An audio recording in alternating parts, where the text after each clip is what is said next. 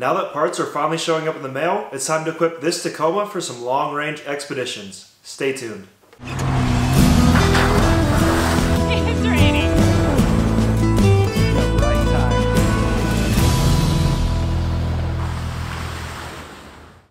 In the last video, we did a few minor things. We touched up the paint, we changed the engine oil, and installed a radio. Today we're going to be doing things that are a little bit more complicated than that, but I'm all on my own. As you can probably tell, Brad isn't here. He's out on a week-long trip right now, so if I mess up, there's no one to help me.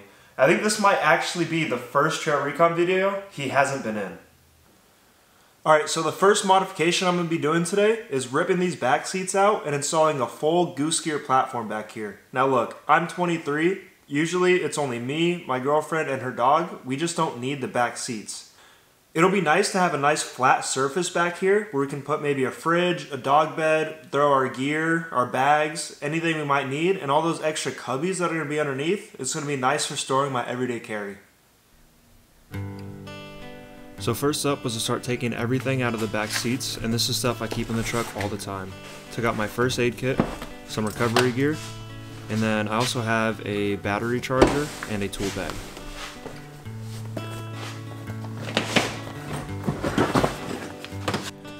Now, opening up the Goose Gear, I almost feel like a kid on Christmas. It's nice to see the care that they put into packaging this, so that way it doesn't break on its way to you. It's also nice to see the first impressions of the quality of the Goose Gear seem to be really nice.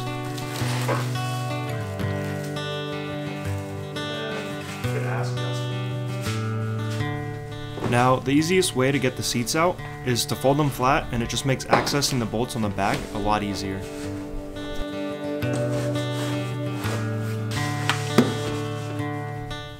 Now, before we get too far, I should tell you this is not going to be a step-by-step installation, just more my experiences installing the Goose Gear.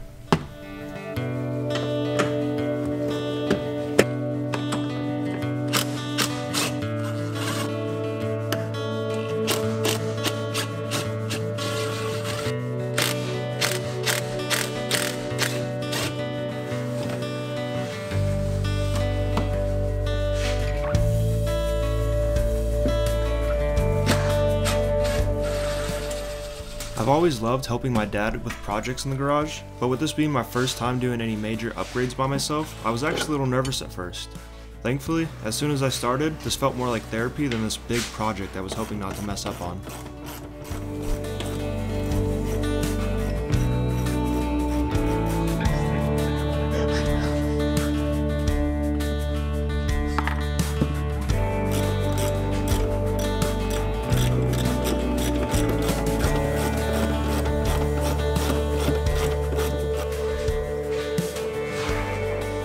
So a previous owner tried to put some type of custom sound system back here, and there's all this sound deadening and this cheap plywood back here. It looks like it was just screwed in straight to the metal.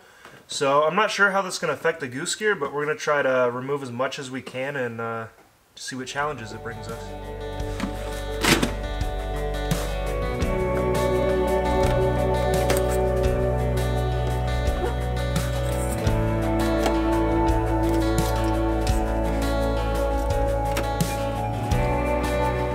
Now, I don't really know exactly what material this was. At first I thought it was some type of Dynamat, but it felt very rubbery and gooey and it was just sticking to everything. It was really a pain to get off.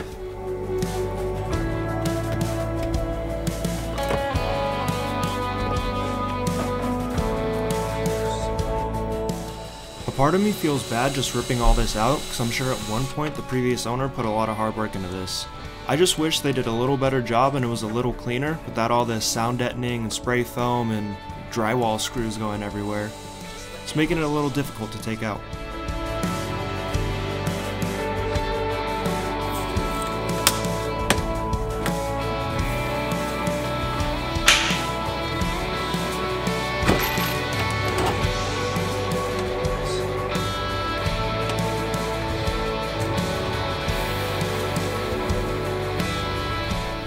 Now, this back wall of the truck probably gave me the most problems. At first, it was layered in that sound deadening, a bunch of black duct tape, and once I finally got that all off, there was a bunch of the spray foam underneath.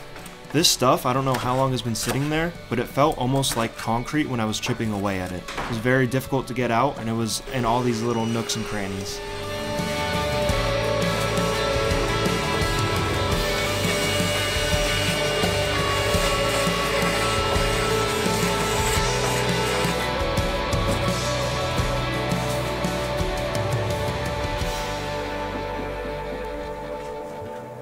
Alright, so it's a new day. I just got home from work. We're going to see if we can put this Goose Gear system together and get it thrown in the truck. We ran into a little bit of a problem the other day. The sound deadening from the custom speaker box that was in there was just layered on with duct tape and spray foam, and that stuff was caked on almost like rock. So that got a little frustrating. I also chased down a speaker wire trying to remove it and chased it all the way to the dash, disconnected it. Now the speakers don't work. So I was messing around with that, and I just needed a break. So today we're going to see if we can get it done. And then something new showed up in the mail that hopefully we'll be able to install tonight.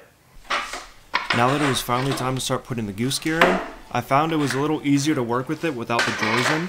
Just made it a little easier to move around. The one thing I loved about this was how simple it was to put together.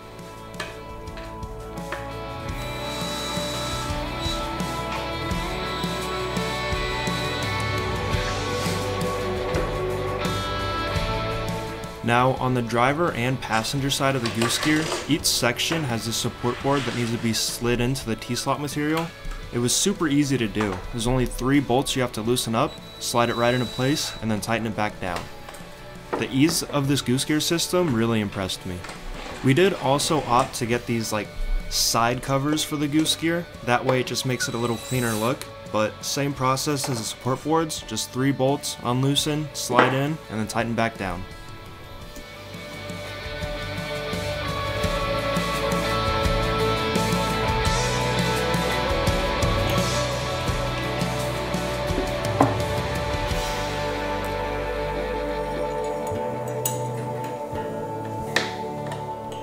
These brackets you see here are to hold up the back wall of the Goose Gear system.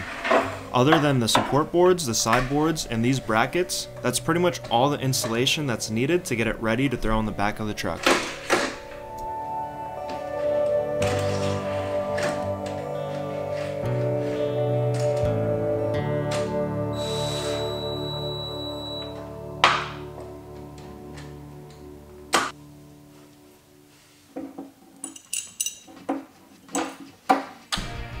The closer this gets to being ready to be thrown in the back of the truck, the more excited I get. You would think with having a truck that you would have a lot of storage, but unless you want to put your gear in the back of the truck and get it all dirty, you really only have the back seats. This is going to give me so much more space to throw all my gear.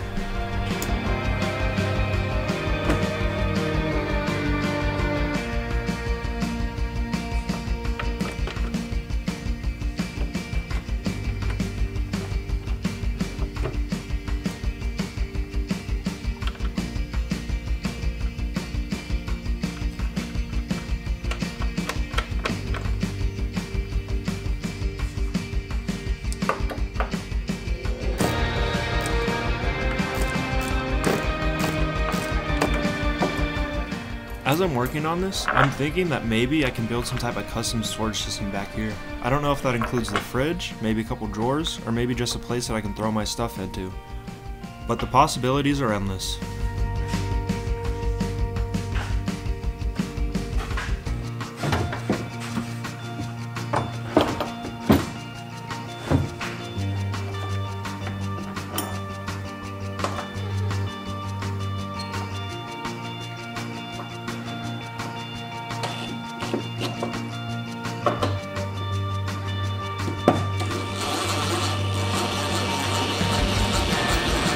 Mounting the Goose Gear to the truck is really simple. There's a few bolts where the factory seats used to be mounted to, and a few under where the factory storage used to be underneath the seats.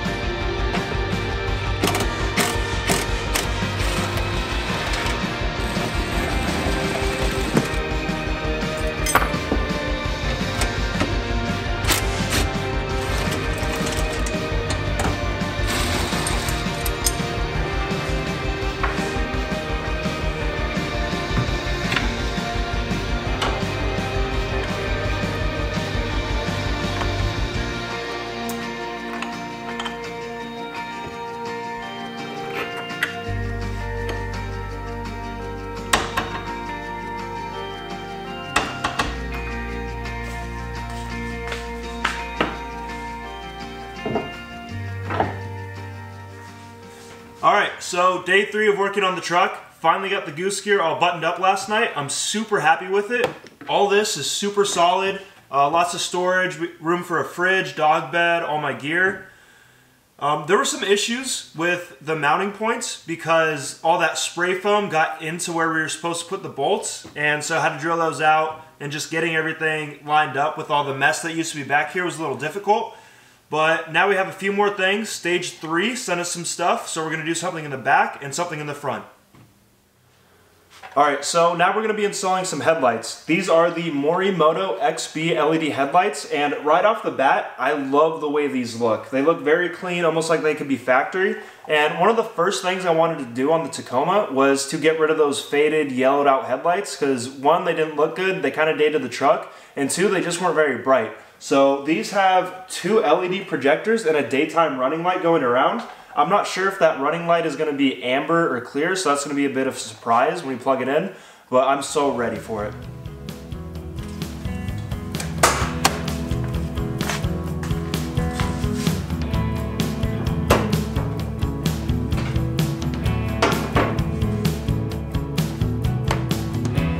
After seeing a few videos on how to take the headlights out, it seems pretty straightforward. All you have to do is remove the grill with a few bolts and clips, take a small trim piece out on each side, and remove the headlights with only 3 bolts each.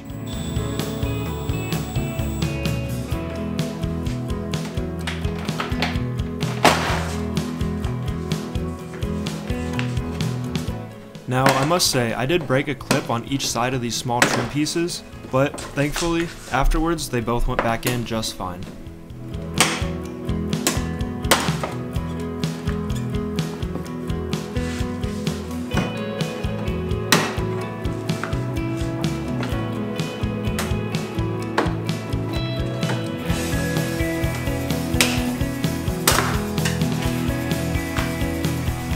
Now that the grill and the trim pieces are removed, the headlights are only held in by 3 bolts. 2 of them are very accessible just on top, but the 3rd one is a little trickier to get to. As you'll see, you have to remove 2 bolts and a clip just to access the bolt through underneath the fender liner. After that, it's just a little bit of feeling around to make sure you have the right one, and then the headlight will come right out.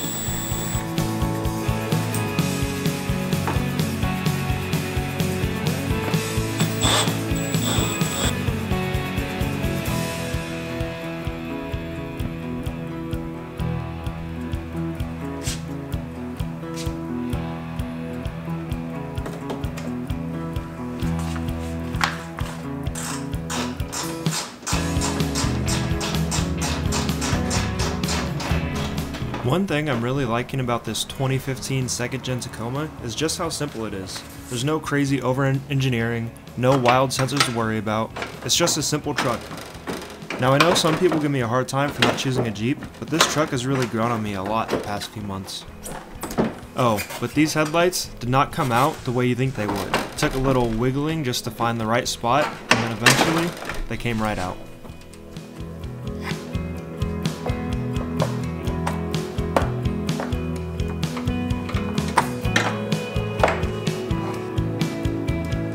One thing I really like about these Morimoto XP headlights is that they're just plug and play. There's no cutting wires, there's no installing anti-flicker resistors.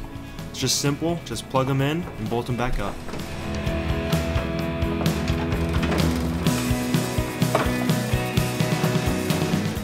One thing I did forget to mention and also forget to film is that you have to swap over the turn signals from the factory headlight over into the new LED housing.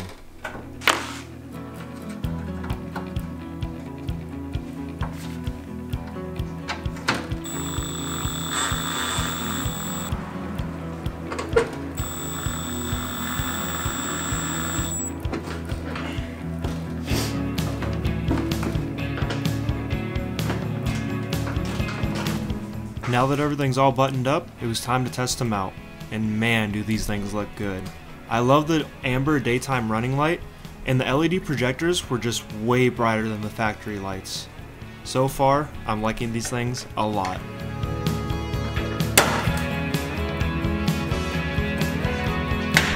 Now that we got one side done, it's time to do the next. But I'm not going to make you guys sit through that whole thing all over again.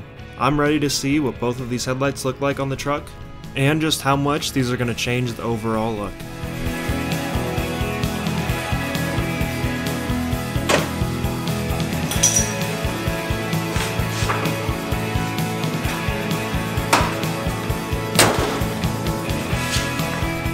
And man, do these headlights look good. They give the truck a nice modern update and definitely a bit of a facelift. They're also going to be super bright out on the trails, and I just love the way they look. Again, huge thanks to Stage 3 Motorsports for sending these over. Make sure you go check them out. So I think the headlights turned out great. I mean, I love the way they look. They're super easy to install, and they just look way better than the factory ones. Alright. Now we have another product from Stage 3 Motorsports that we're going to install on the bed. This one should be super easy, and it's kind of going to go along with maybe some future plans that we have. So, you're probably wondering, what could it be that we're doing to the bed? Is it a storage system? Air compressor?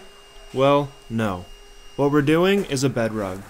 This is going to help out quite a bit with some future changes that will be coming in a few weeks, but you'll have to come back for a future video to find out what it is.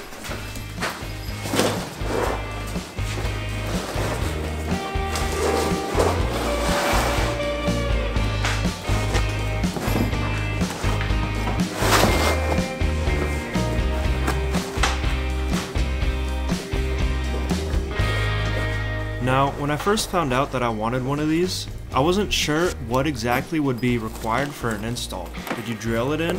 Did you glue it down? Honestly, I didn't know, but turns out this thing was a lot easier to install than maybe I originally thought. First, you just have to zip together these two pieces, and then everything is held down by Velcro.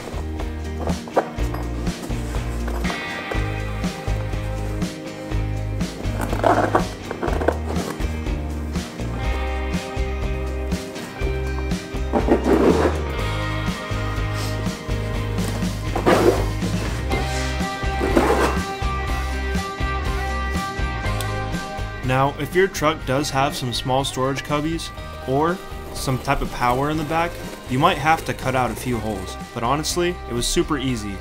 I did figure out that you do have to make them a little bigger than the template was that was pre-stamped, but no big deal.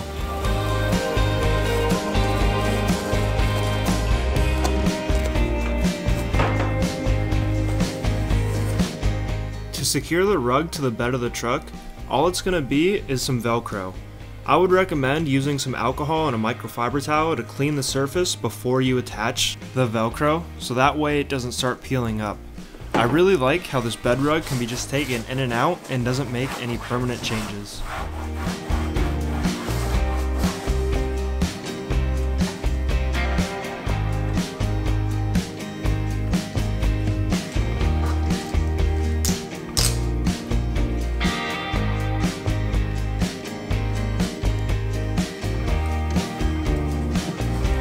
Now, if you're like me, you're probably wondering if the rug in the back of a truck is a good idea. But the company claims that it is UV and fade resistant, stain resistant, mold and mildew resistant, doesn't absorb water, and is non-skid.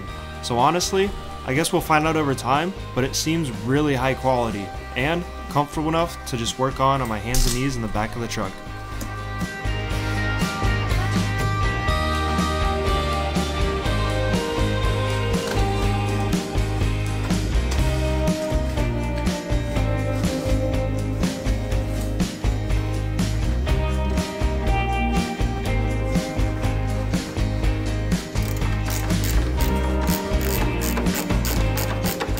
Now, I did have to end up taking out this rail that holds some tie downs out of the back of the truck just because the bed rug wouldn't fit all the way up with it there. The ones on the sides were fine, but for some reason, this one against the cab just wouldn't work.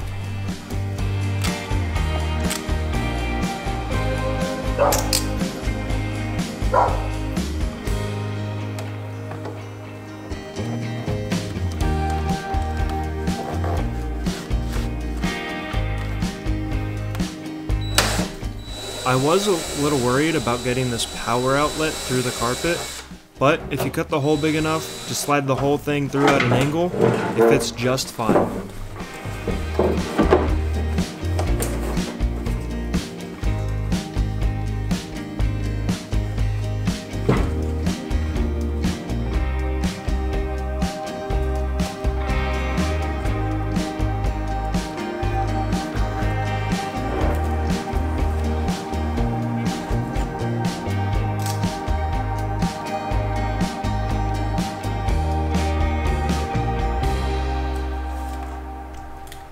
Eventually, I do want to do some type of storage in the back of the truck, whether that's maybe some pull-out drawers, a kitchen, a toilet, who knows.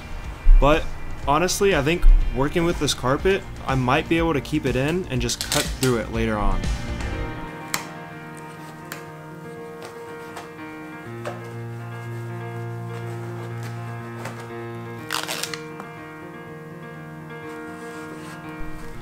I did find the best way to figure out where the Velcro needs to be laid down was to just fold the carpet over and see where exactly it makes contact with the truck bed.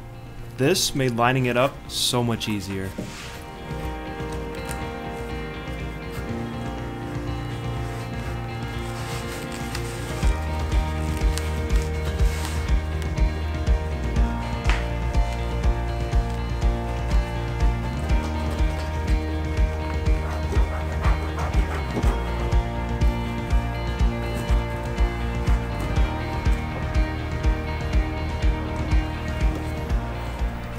I have to say, installing all this stuff by myself does feel pretty good.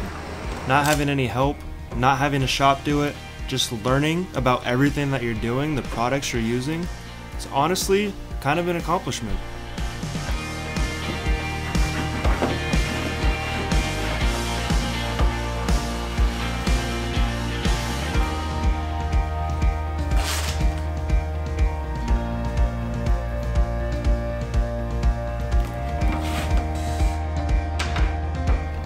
The final thing to do for this bed rug was to just take this plastic trim piece off the tailgate, tuck the bed rug underneath, and bolt everything back up. Overall, this install might be a little tedious with all the Velcro you have to lay down, but honestly, it was super simple and I think it looks really good.